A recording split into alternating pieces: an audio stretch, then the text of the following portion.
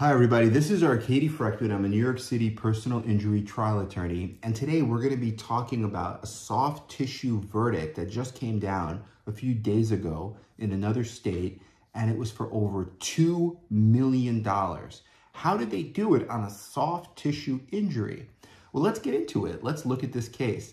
It's a case actually handled by another trial lawyer in the state of Colorado. And I know this lawyer because a few years ago, I went to a retreat in Montana, and it was like a type of trial lawyers college known as Trial by Human, and we worked together. He was there, he was practicing. And since that retreat, he's done about, I think, 4 jury trials. And so this was one that just came down. So this was a disc herniation after a car crash. There were no injections done, and there was no surgery recommendation. So not only was there no surgery, but there was no surgery recommendation.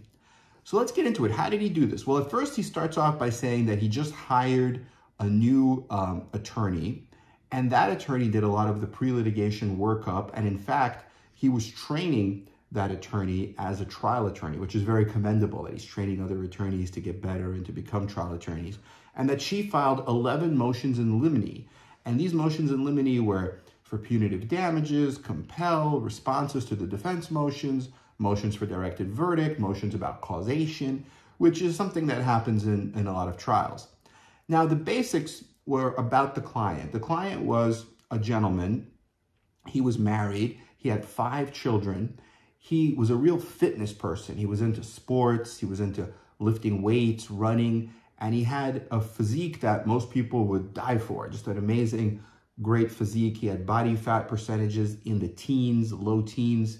He had 0 prior history of any injury. And they went back 10 years and there was nothing, no medical care, no injuries. So that was a good thing for the plaintiff.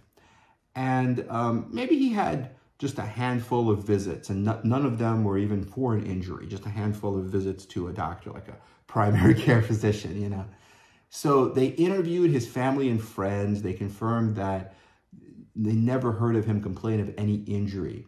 And he had 2 businesses that were making profits, and he worked in both of them daily. And he was just a great guy, like a family man, devoted to his faith. So he was driving the speed limit, 25 miles an hour, on a city street, and the defendant, who worked for an auto glass company, pulled out of an alley without looking for traffic, and that's where the crash occurred. So then the defendant flees the scene in the company car, in the company van. The cops come, the defendant is found by calling the company that he works for, and he comes back to the scene. Both vehicles are repaired, no airbags deploy, and this all happened on a Saturday morning. So the client reports knee pain because he hits both knees on the dashboard at the time of impact. He was wearing a seatbelt, and he has neck pain, dizziness, and he gets shook up. And then basically they sit him down on the curb, and he gets checked out by the ambulance. He gets cleared, and he refuses to go to the emergency room because, you know, he knows a little bit about health and fitness. So the next day, Sunday, the client is having more pain now in his neck, his upper back, his lower back, his hips and glutes. He has headaches, and he has pain radiating or traveling to both shoulders. And he is, at this time, a licensed massage therapist, so he understands this is not an emergency and does not go to the ER. But Monday, this happened on Saturday, so now Monday, he starts calling chiropractors and actually got in the same day. And the chiropractor he sees recommends a massage, and a nurse practitioner. And so the nurse practitioner orders the MRIs because there's been no improvement for 2 weeks, and he has these radicular symptoms, which means, like, you know, radiculopathy from the neck, it'll travel to the hands, from the lower back, it'll travel down to the legs. And that's something you have to really watch out for. And when he does the straight leg raising test, it's positive. That's when he has the radicular symptoms. So the MRI gets done, and the MRI shows he's got a 2 to 3 centimeter bulging disc in his, I believe, in his neck, okay? And then he's got no nerve impingement in the neck. But in the lower back, he has 2 bulging discs at L3, L4, and then these do not impact the nerves. And at L5, S1, he has a 5 to 6 millimeter disc herniation with an annular tear and a possible small extrusion, which means that's a herniation, right? There's an extrusion from the disc. Part of the disc is leaking out, touching the nerve roots. But the reading radiologist would not even say that it was an extrusion because it wasn't clear on the films. And so the client treats for 12 weeks without any improvement and is sent to pain management. Pain management offers him injections, but he refuses injections because he's afraid of needles and the risks associated with spine procedures. He just doesn't want to get involved with that stuff. So the client gets a shoulder MRI 4 weeks later, just because his shoulders feel weak and his left shoulder feels like it's starting to pop. And the MRIs reveal some tearing. And again, steroid injections are recommended, but again, the client refuses to do anything. So the client really believes in holistic healing. He doesn't want any drugs. He doesn't want any invasive procedures. He complies with the plan, and he does strength training, mostly bands, not weights. He does trigger point, massage work on himself. His symptoms start to improve, but the neck, shoulders, and low back just don't get any better. So he treats for 10 months, then stops treatment because he has plateaued and is about 80% recovered. One of the chiropractors tells him at this point, 80% is as good as it's ever going to get. And that's known as maximum medical improvement. A lot of people go through that. So another chiropractor says that even if the herniated disc heals, it's going to scar and the pain and discomfort will likely continue. So his medical bills at this point are $37,000, and they're all on a lien or letter of protection, which means the doctors are treating him, free of charge. He's not paying for this, but they're adding up their bills, and then they're going to have a lien. So when he wins money at the end of the case, if he wins money, they're going to take that back, that $37,000. So there's never any surgical recommendation, and the client does not get any injections. So at this point, he has to shut down his business, which is a massage business, because he simply cannot complete a massage session without pain. He continues in his other business, which does not require physical exertion, and that business starts making more profit. So the plaintiff's attorney sends out the settlement opportunity letter. He did it the way I have recommended here in past videos. He sends out a settlement opportunity letter for the full policy limits, which were $1 million. And the plaintiff's attorney gives them everything. He says, here's the MRI images, here's everything. So the insurance company comes back with an offer of $29,500, and they want 5 years prior tax returns to evaluate this loss of business claim, right? Because his massage business shut down. And after some discussion, the plaintiff's attorney gets everything, turns it over to the insurance company, and again says, okay, let's settle for the $1 million.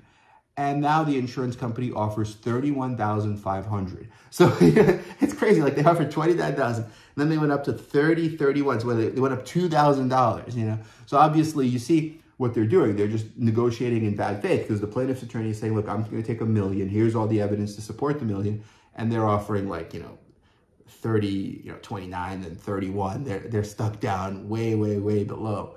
They're not moving. And so the insurance company responds and says that the closure of this business is not because of the injuries, but it's because of COVID, and that he would have lost the business anyway. So that's, typical insurance response. So now the plaintiff's attorney wants to make sure that the client does not change his mind about injections and that his pain does not get any worse. So with the client's consent, they take a wait-and-see approach. The pain does not get any better. He starts experiencing depression, which he never treats for because he lost a lot of muscle mass, and he got skinny fat because he was like I said, he was a big guy, big guy. He would lift weights, he was strong, but now he lost a lot of muscle mass. So to him, this meant that his upper body muscle dropped and he got a beer gut for the first time in his life. He was not sleeping well due to his neck, shoulder, and back pain. It had been about 18 months since the crash at this point. Then all of a sudden, his wife left him and took the minor children because he was, quote, not the same man she married. So this was 2 years after the crash. The decision was made to file a lawsuit, and the client agreed. So the theme was that the client, quote, was no longer the same person who was in the crash. So he wasn't the same person, right? Before, he was lean, he had very little body fat, he was muscular, he was lifting weights, he had a family, 5 kids, a wife. Now his life is completely turned upside down. The wife leaves, the minor children are gone, he's by himself, he's fat, he loses his muscle. So they file a lawsuit. Now, the lawsuit proceeds as expected. They hired an expert to do an evaluation of the client's business losses, and the expert said, after an analysis, that the losses were $459,000. Now, this is if the client were to work until age 60, which was the client's own chosen retirement age. And that's a typical retirement age. Usually people work to 60, 65. Now, he was an excellent expert. He was great on cross. And when they got to the numbers, he could explain it well to the jury. And there were no other experts retained about this issue. So the client returns to treatment with the same providers after a 2-year gap. So for 2 years, he doesn't get any treatment. Then he returns after a 2-year gap. And he returns not because the lawyer filed a lawsuit, but because, you know, he had pain. His back and neck are just not getting any better, and he's frustrated with how his life is going. So he's again offered injections for the lumbar herniation, and he still refuses. He attends 4 of 6 recommended appointments with a chiropractor, and then he just stops. Still no surgical recommendation or even an orthopedic referral. So now the case is in a lawsuit, and they try to do a mediation. And at the mediation, they reiterate all the losses. At this point, they're saying, look, we gave you a chance to settle it for $1 million. That train has left the station. Now we're asking for $2 million. And, you know, and they offer that. Now, the best offer from the insurance company at this point is $100,000. And so the client agreed that was not enough and just walked. And no other offer was made. And it was the lawyer's opinion that the policy was open because they clearly laid out the non-economic damages, the pain and suffering, the impairment, the loss of enjoyment of life, the impairment being the herniated disc, and the business losses. So taking all that together, that's worth more than $1 million. And all they have is $1 million, right? So now the policy is open. And if they hit for more than $1 million, the insurance company is going to have to pay whatever the verdict will be. But the insurance company just did not care and was stuck on the fact that the medical bills were only $37,000. You see, they evaluated it the wrong way. You don't want to look at the medical bills. But the plaintiff's attorney was smart. He waived the medical bills, meaning he's not even going to pursue the medical bills. Now, this is very smart because if you do try to pursue the medical bills, they become a low anchor. And then the jury is going to say, well, your medical bills are $37,000. How about I give you triple that? Well, triple 30 is like, what, 90? You don't want that, right? You want millions. So he waived them. That's brilliant. Now, he also sent a final settlement opportunity letter for $1.5 million. And he again outlined why they needed to pay, and that at trial, if he was before a jury at trial, that they would ask for at least $2.5 million. And the insurance company just ignored it. They didn't even respond. So now the trial was set for 5 days, and they actually cut it down. They did like a speed trial. They cut everything down to 3 days. They sent a case to the jury on a Wednesday at 2 p.m. And the defense got a failure to mitigate jury instruction, which just basically means that, you know, the plaintiff could have had injections, he could have had surgery, and that would have mitigated or reduced his damages, but he didn't. He chose not to do that. So then that could be the plaintiff's own fault. And so the lawyer goes into a little bit about how the trial went. Now, first was jury selection, and he basically, you know, said, look, I want to express this theme of brutal honesty. Let's be honest. Talk to me. Tell me how you really feel about the issues in this case. Don't sugarcoat it. You know, tell me, you know, even if I don't want to hear it, tell it to me like it is. And so the jurors agreed to be brutally honest. And he used the hypothetical about Bill Gates. He said, what if Bill Gates was in a museum and Bill Gates accidentally broke a vase? And then he had the jury talk about it with him, but also talk about it with each other. And that's really good because it forms a group. The jurors start looking at each other. They start discussing things, you know, as a group. And basically the idea that came out of that discussion was that it doesn't matter who breaks the vase, right? Whether it's Bill Gates or whether it's like a homeless guy who breaks the vase, it doesn't matter. What matters is the value that's taken. And in this case, the value that's taken is a person's health. So basically, yeah, that's what he says. And then basically, he goes on to a few other things, judging the credibility of people. And some people, witnesses, are going to have massive education, right? Maybe they went to Harvard. But if they went to Harvard and they tell you, hey, smoking cigarettes is good for you, would you believe them? No, right? And then he goes into that. So that's kind of like priming the jurors to get ready for the defense, right? Because the defense is going to have hired guns.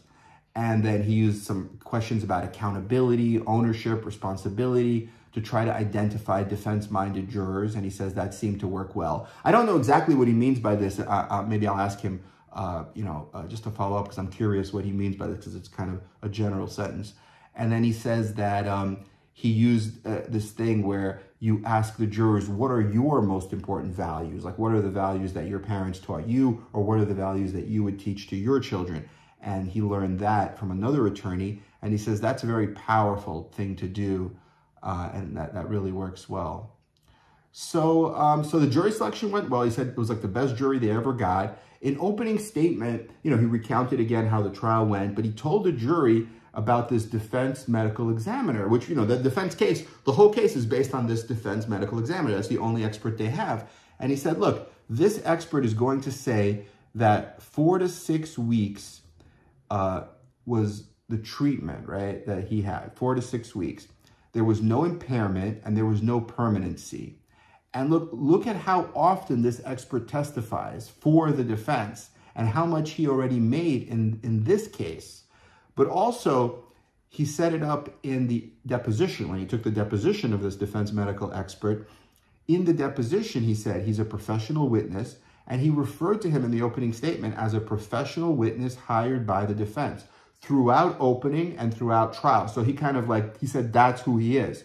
And he teased the jury by telling them that they would learn just how much this expert makes a year doing these defense medical exams, right? He couldn't tell them how much, because the judge said that's not allowed in opening statement. And the expert actually even had a personal lawyer, and the personal lawyer convinced the judge to issue a protective order. But he said, look, you'll find out during the trial. And so he actually filed a motion to compel disclosure of the last 5 years of this defense medical expert's income and his last 10 defense medical examination reports. So that's brilliant. That's really smart to do, to show, hey, this is a business. You're always saying nobody's ever heard. You're always testifying for this insurance company or this defense lawyer. So come on, you're not an impartial expert.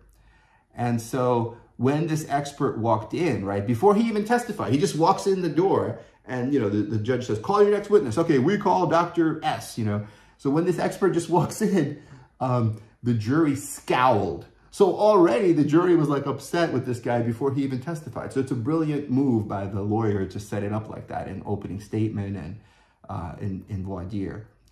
And so on cross-examination, this defense expert just basically said, he came off as very arrogant, condescending, and he said that the injuries and the pain after 6 weeks, so 6 weeks after the crash happened, the injuries and the pain are no longer related and are just a coincidence.